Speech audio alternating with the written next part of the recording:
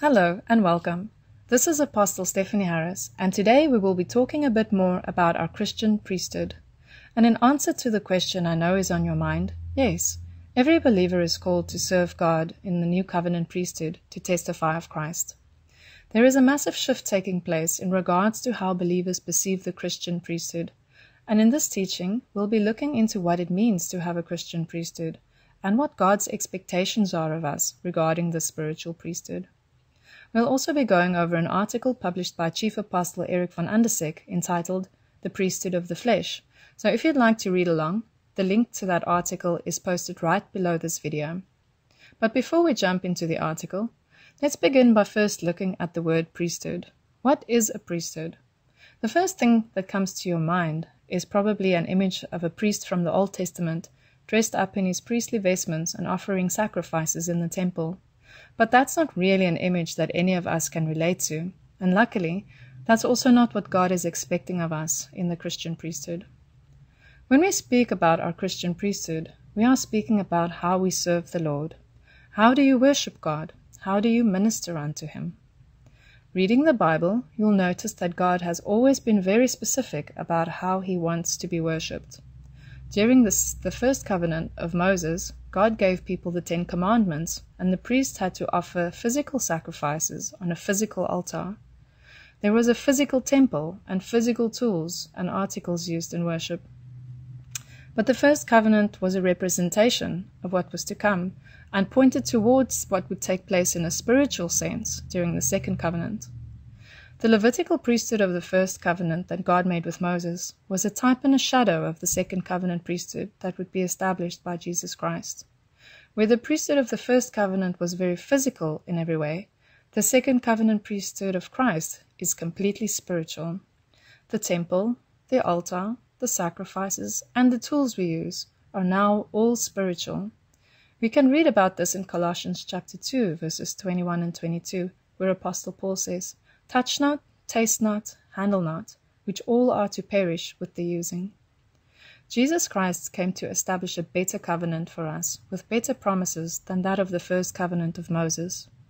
In Hebrews chapter 8, verses 6 and 7, we read, "But now has he," and here Apostle Paul is referring to Christ, "but now has he obtained a more excellent ministry, by how much also he is the mediator of a better covenant, which was established upon better promises. For if that first covenant had been faultless, then should no place have been sought for the second." Through the death and resurrection of Jesus Christ, God concluded the first covenant of Moses and established the second covenant of Christ for our worship. Where the priesthood of the first covenant was exclusive to only those of the tribe of Levi, we see that now, in the second covenant, God has called all believers to function in a spiritual priesthood to testify of Christ through priesthood prophecy. Let's look at some scripture references that brings this out. In 1 Peter chapter 2, verse 5, Apostle Peter writes to the saints, saying, "You also, as lively stones, are built up a spiritual house, a holy priesthood, to offer up spiritual sacrifices acceptable to God by Jesus Christ." And in verse 9 it says, "But you are a chosen generation, a royal priesthood, a holy nation, a peculiar people, that you should show forth the praises of Him who has called you out of darkness into His marvelous light." So having read that, keep in mind that when we speak of our Christian priesthood, we are talking about our service to God, and our spiritual sacrifices of prophecy is a reciprocation back to God as we testify of Christ, who is the perfect gift and sacrifice. So now, let's have a look at the specific problem that God is addressing. Reading the article, you'll notice that the problem God is bringing to our attention here through the stewardship of Chief Apostle Eric is how the natural man or the carnal man presents a barrier to priesthood prophecy. Let's start by reading the first part of the article entitled The Priesthood of the Flesh. And here Apostle Eric starts off by saying, "Knowing the present confusion that exists in the church about Christian priesthood, we should pause here and talk a bit about how Christians are trying to minister to God through the observance of Moses, the traditions of man, the private interpretation of Scripture, and how this produces a false priesthood, the priesthood of the flesh. Why do we call it the priesthood of the flesh? because it focuses faith on the issues of the flesh. When we say the flesh, we are basically talking about the carnal man. End quote. So here Chief Apostle Eric is pointing out how some believers are substituting the true Christian priesthood with the priesthood of the flesh. In other words, they are worshipping God in ways that He didn't sanctify for their faith. They desire to worship God in a meaningful way and desire to experience the power and gifts of God, but because they were never properly educated to function in the Christian priesthood, their faith will continue to be unfruitful, and thus they are not able to partake of the promises and fullness of Christ. Before we continue, let's also take a quick look at what is meant by the term the flesh or the carnal man. And here I'd like to read you an excerpt from Chief Apostle Eric's glossary, where he expounds a bit more on this term for our understanding. It reads, "When the Bible talks about the flesh, it's not talking about our outward form, but it talks about those things which are common to man. The flesh is also called the natural man because it follows the rhythm of our first birth, which we all inherited from Adam, and is the pattern we leave behind in Christ. The flesh is also called the old man. The old nature identifies the former knowledge, tools of expression, carnal perception, and habits of mind that we formerly found to be productive when in the kingdom of darkness, but now find of no value as we are being productive with Christ's new knowledge, His new tools, and a new perspective from God's throne. The flesh is also called the carnal man. The flesh is enmity or abomination with God because it follows the course of this world. The flesh is enmity with God because it follows the rudiments of this world." Let's read a few scripture references. Colossians 2 verse 8 says, "Beware lest any man spoil you through philosophy and vain deceit, after the tradition of men, after the rudiments of the world, and not after Christ." And in 1 Corinthians chapter 2:14 it says, "But the natural man receives not the things of the Spirit of God, for they are foolishness unto him, neither can he know them, because they are spiritually discerned." And in Romans 8 verse 7 it says, "The carnal mind is enmity against God, for it is not subject to the law of God, neither indeed can be." Amen. It's helpful for us to know the true definitions of these terms for our understanding of the scriptures. So let's get back to the article and continue where we left off. Have you ever noticed that whenever there are promises made to the flesh for its security, the carnal man pays attention, and it seems as if believers go into an immediate hypnotic state and gobble up the teaching? There are many voices in the church that each year repackage and rehash old promises under new faces. Promises such as the breaking of generational and poverty curses, doors and seasons of God's favor opening to you, achieving financial prosperity, living the abundant life, canceling your debt, designing your life, changing your world, changing your circumstances, living God's best, and the pathway to success. The carnal mind reaches for these things. End quote. Why does the carnal mind reach for these things? Because attached to all of these, there is a promise for the soul to enter into rest. But it's a false promise that results in a false rest, and that's why this form of prophecy is abusive to believers. It is not only abusive, but it is also something called psychophacy. And this is a word that the Lord gave Chief Apostle Eric von Andersek to describe prophecy that comes from one's own heart. This term combines the word psychology with the word prophecy, and it really assists us to understand how false prophecy addresses the psychology of man as if it were by the voice of God. The soul that is not in covenant with God and not functioning in the spiritual priesthood will always be longing for rest, because God designed our souls to only find rest and completion in Him. Christ is our rest. It seems contradictory, but as we daily labor in our Christian priesthood, we enter into Christ's rest, which is an experience that is tangible to the soul. And you are able to discern when a promise of false rest is offered to be your hope instead of Christ. Okay, let's continue reading from the article and we'll see the contrast brought out here. It is in the priesthood of Jesus Christ in which the spiritual man functions. It is in the priesthood that the spiritual man is dressed for battle and trained in heavenly warfare tactics. 2 Timothy 2 verse 4 reads, "No man that wars entangles himself with the affairs of this life, that he may please him who has chosen him to be a soldier." When the Bible talks about spiritual warfare, the Lord is bringing to our attention that there is a war taking place in the mind, and Satan started it. Satan's aim is to occupy your mind with uncertainty, fear, and doubt. He wants you to place your confidence in the doctrines that promise peace and security for the flesh. God gave you the Christian priesthood as a tool to fight the battle that goes on in the mind. If you don't want to be ruled by depression, worry, anger, doubt, condemnation, and confusion, you absolutely need to know about the power of the Christian priesthood. As Apostle Paul taught, "For the weapons of our warfare are not carnal, but mighty through God to the pulling down of strongholds." That is from 2 Corinthians chapter 10, verse 4. The point we are making here in this lesson is that we have to work at untangling faith from the carnal mind and from the carnal man. We do that by functioning in the Christian priesthood. End quote.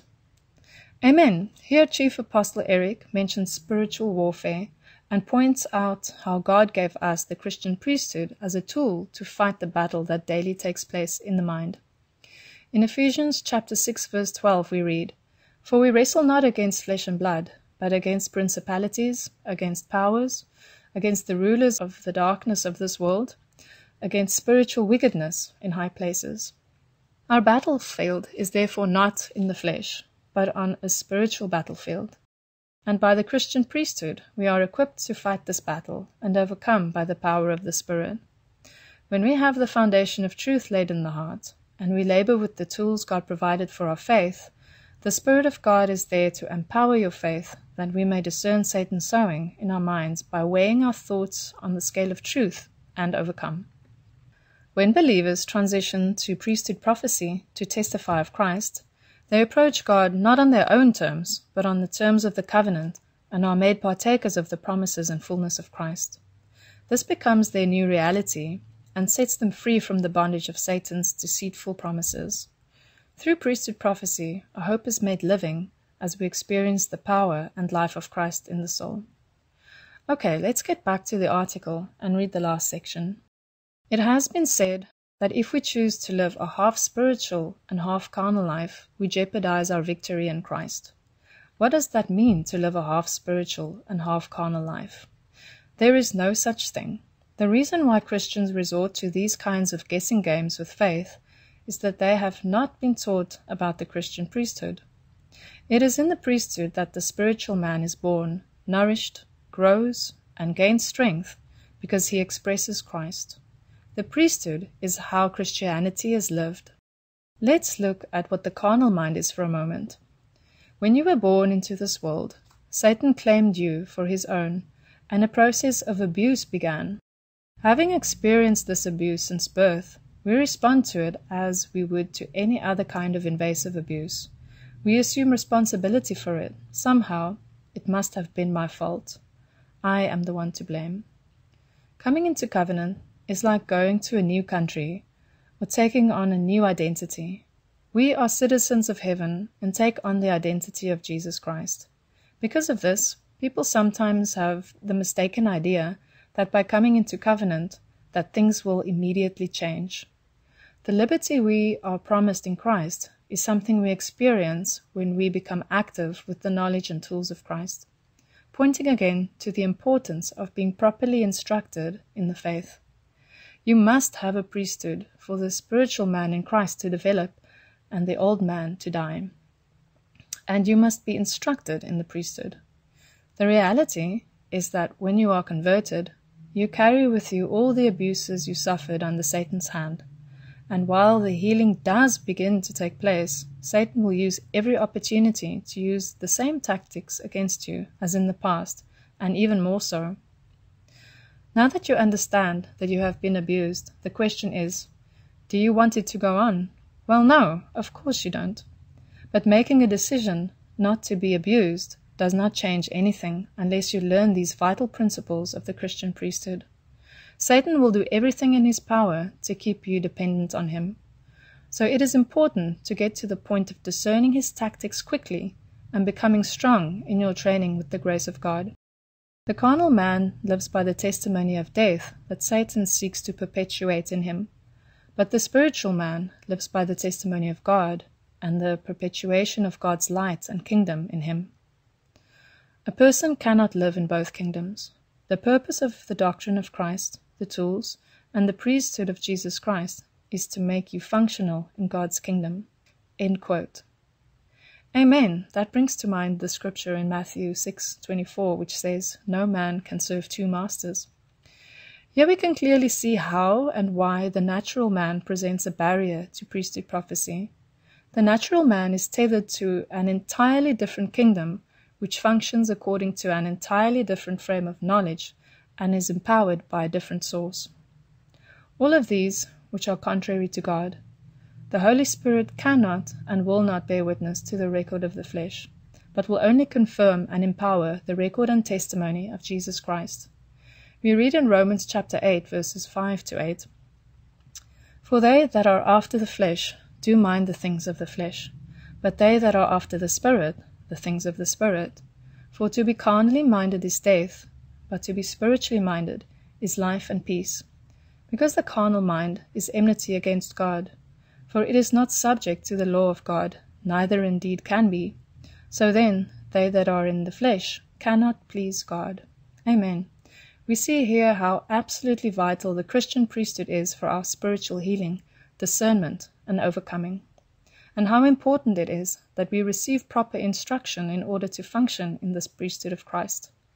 We need knowledge for faith, and God determined for that instruction to come through apostolic stewardship in order to keep the knowledge of truth pure, so that nothing of man is added and nothing of Christ is taken away. Praise God for the restoration that has taken place during this new apostolic season, as God restored truth back to the church and again established his spiritual government of apostles, prophets, evangelists, pastors, and teachers as a gift and refuge to the church, with Christ being the head.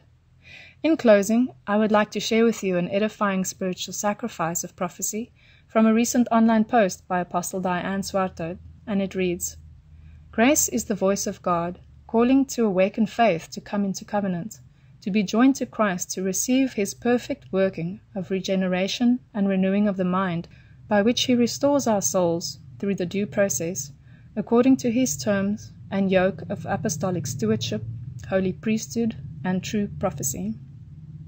Amen, and thank you for listening today. And again, this is Apostle Stephanie Harris.